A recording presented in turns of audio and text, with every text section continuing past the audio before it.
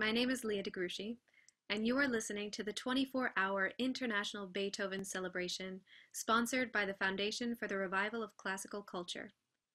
We have a recording of Kobe Bryant playing the Moonlight Sonata, which we will play in just a moment.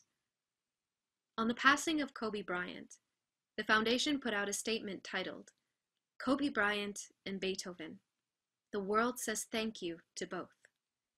And the contents of this statement are: the philosopher Gottfried Leibniz believed that from every tragedy, misfortune, or evil, there came a greater good. Whether or not we might agree, in this year of Beethoven's 250th birthday, the triumph over adversity, which is Beethoven's trademark, should be the standpoint from which to view and respond to the shocking misfortune of the death of Kobe Bryant, his daughter Gianna, and 7 others, now discussed worldwide. Many have been startled to learn, in the aftermath of the tragic death of basketball legend Kobe Bryant, of his love for composer Ludwig van Beethoven. Bryant had even learned to play the piano and perform portions of Beethoven's Moonlight Sonata. A New York Times article entitled "Bond Over Beethoven Led to Kobe Bryant's Oscar for Dear Basketball," a documentary based on a poem Bryant wrote, recounted the relationship between animator Glen Keane, who illustrated the documentary, and Bryant. Dear Basketball illustrated the poem Bryant wrote in 2015 as a farewell to the sport he loved. It served as his announcement that the 2015-2016 season would be his last. In the poem, recognizing that his body can no longer bear the game's demands, he accepts the inevitability of retirement. The two men bonded through a shared love of Beethoven. Keane, who had animated Beast in Disney's Beauty and the Beast, to Beethoven's Ninth Symphony, was amazed to learn that in one championship game, Kobe structured his performance and the strategy of the game to the rhythms of Beethoven's Fifth Symphony. Bryant explained in the 2017 interview, "Every game has a structure. Just like a piece of music has structure and momentum. You have to be conscious of how that momentum is building to be able to shift or alter it." A separate commentary added, elsewhere in his Showtime special, Bryant talks about the struggle he went through late in his career after a number of bad injuries, where he was fighting his body's limitations to put it together for one last run at a title and one last bit of greatness. He said he thought a lot about Beethoven, who he said probably wasn't supposed to write a Ninth Symphony while legally deaf, but he did it anyway. And Bryant found that comforting in if he can push himself to battle his body and do that, I can overcome my body to do this kind of way. Kobe actually put out a basketball shoe in his line that was inspired by Beethoven's Ninth. A meme appeared yesterday on Twitter with a picture of the Bryant shoe and the words, "Be like Kobe and Beethoven. Walk the walk." Perhaps the second movement of Beethoven's Third Symphony, the Eroica, were one way for all of those that cared about Bryant and what he stood for to reflect upon his passing.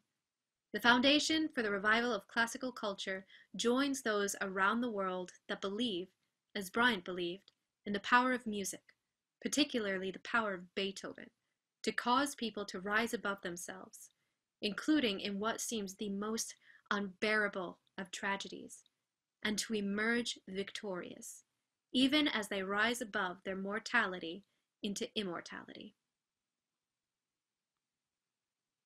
1, 2, 3.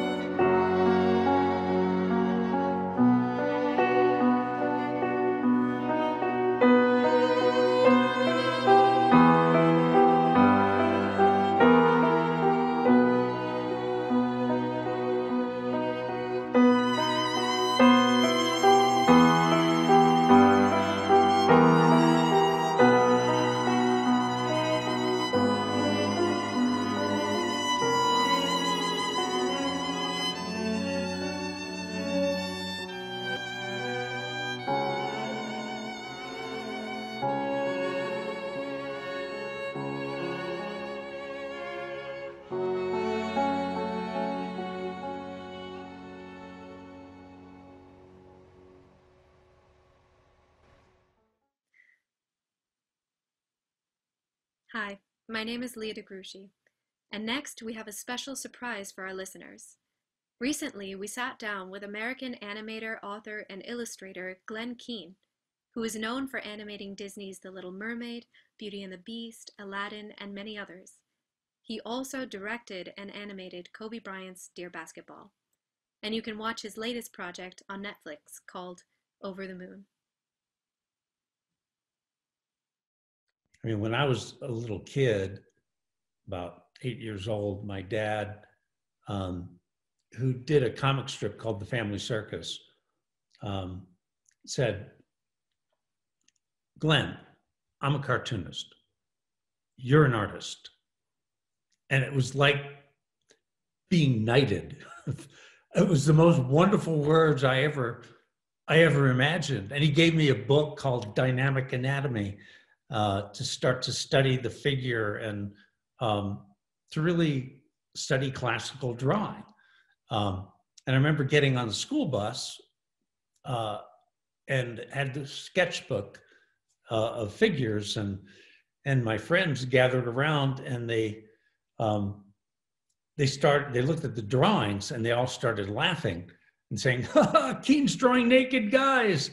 And at that age, when you're 8 years old and your friends are laughing at you because of what you're doing, you don't do that anymore. And that was like a fork in the road. But because my dad had said, "Glenn, you're an artist," and I loved him and I shadowed him everywhere, and as we went to art store and everything, he had defined, like, in a sense, that soul that you're talking about. Like, that's who I was. And instead of feeling like, oh, I'm not going to do that anymore, I looked at my friends and thought, wow, they don't get it. I do. I love the fact that I love figurative drawing and classical and being an artist, and that has followed me all the way through to the point when I was at Disney. It wasn't about animation. It was about, I always saw myself as an artist first who was choosing to animate, and whatever character I did, I was working on. I approached it very much from like if Michelangelo was alive or Rodin was alive, they would want to animate. But what would they do with this art form? And so, I mean, at one point on Beauty and the Beast, I was animating Beast's transformation.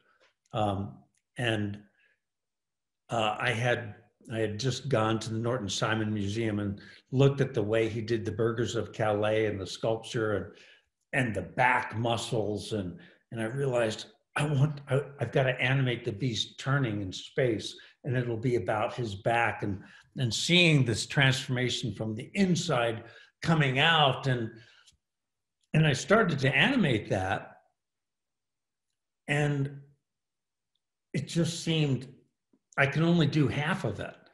I needed the music to describe that transformation, that lifting and beautiful light coming out of him. And I had probably about 10 years before become kind of addicted to Beethoven's Nine.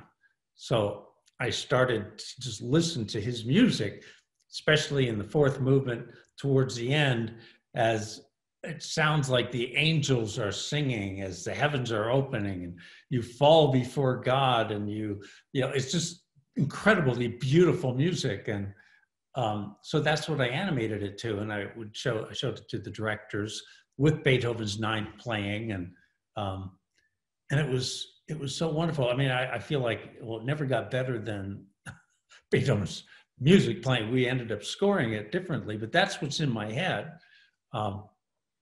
And years later, 2017, I got a call from Kobe Bryant. And he had been visiting various different studios, and Jenny Rim, my producer, and I were there, my son Max, and we'd been doing some work. I left Disney now, and we were in this tiny little house we were renting in West Hollywood for our studio, a little Spanish style house. And Kobe was going to come and visit. Now, he had just visited Pixar and Disney and DreamWorks and looking for somebody to do some animation for him. I didn't know it at the time, but that's what he wanted to do after his basketball career was moved towards animation.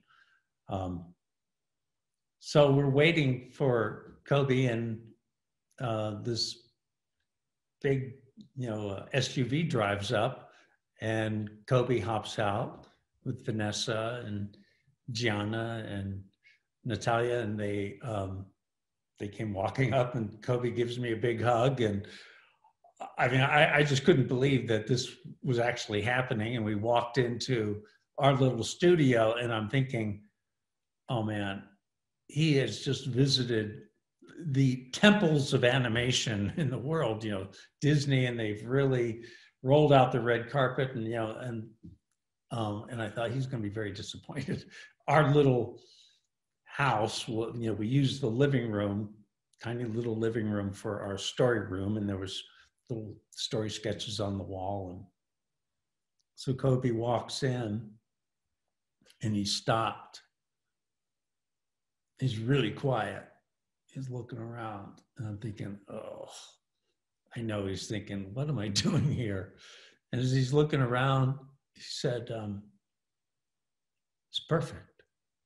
I said, what do you mean, perfect? He said, it's perfect. This little drawings on the wall, and it's real. And I realized, for him, basketball was about the focus, the discipline. It was an art for him. And he saw on the walls, there was nothing extra. Our little studio was real.